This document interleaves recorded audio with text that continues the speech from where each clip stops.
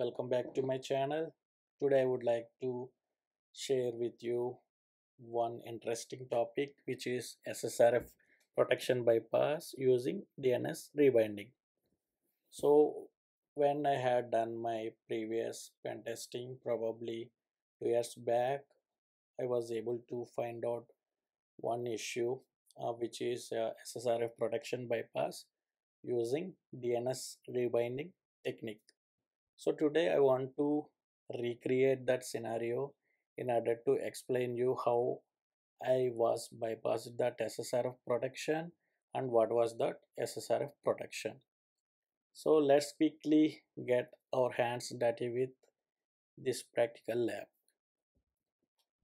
The product, there is a feature where it will take user URL input and later it will hit that URL from its server and it will return us its response. That is the feature that it has when I'm testing the application. So let's see that feature first. Host at/fetch URL. This is the functionality. Suppose if I click on enter by submitting URL as https google.com, the backend server will hit this google.com, and what is the result of that request, it will show us like this. So this functionality is vulnerable for SSRF. So what if I change the URL to something else, like I'm interested in finding localhost. Oh, it is saying that forbidden access to localhost URL is not allowed. So let's see how they protected this localhost. Actually, there is a function to check if an IP address is localhost or not. There is a function definition here. So after they are getting the request query URL, whatever the URL that end user is giving, they will take that requested URL and later they will take the host name from that URL and later they will do DNS query.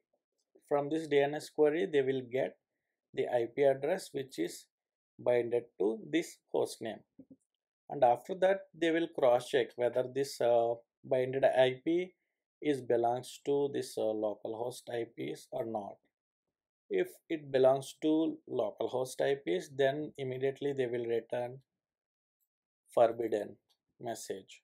If it is not a localhost, if the domain is not binded to localhost, then they will hit that domain and they will get the response, and they will show that response to us. So by looking at the code, we can able to understand that okay, they are blacklisting the localhost IP address in order to prevent access of it.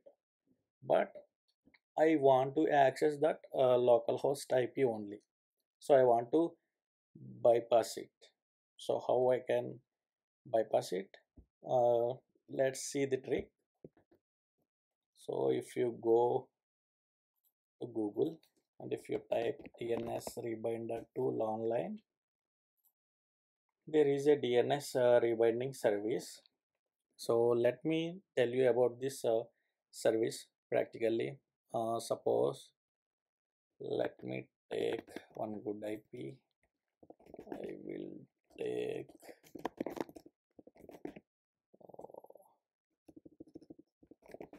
google.com IP address. Okay,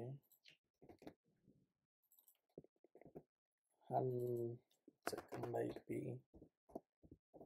one.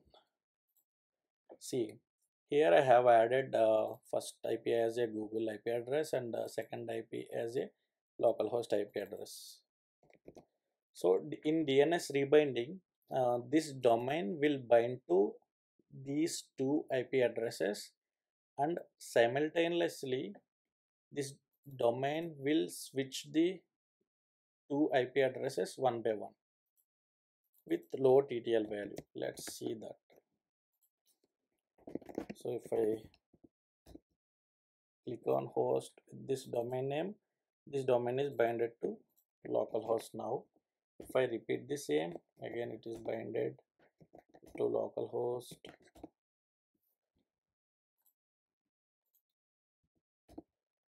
Click on, try to repeat that.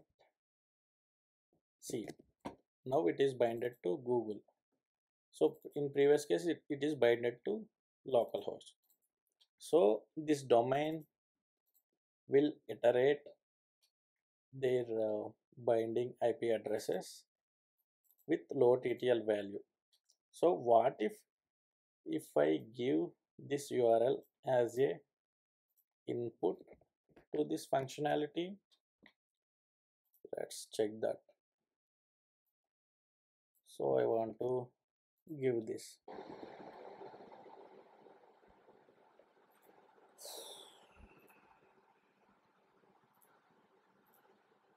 Now let us analyze why I am able to access localhost even though it is blacklisted.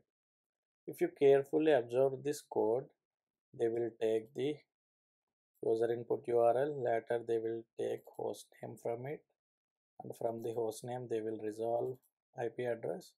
If that IP address belongs to localhost, then they will return forbidden. If it is not belongs to localhost, they will again hit that requested URL with that domain name, and whatever the response that it is giving, they will send to us. Here there is a bypass, like let me walk you through that. Suppose when I am entering my URL with I am giving a URL called XYZ or that DNS rebinder URL. At the time of receiving that URL and storing that into requested URL variable, immediately it will take the host name and it will check its IP address. So what if at the time of checking it is binded with Google IP address?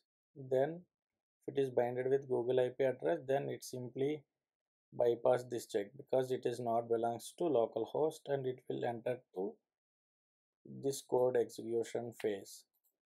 Whenever they are executing this code, what if the domain is binding to localhost URL? They can't stop it, right? That is what happening here.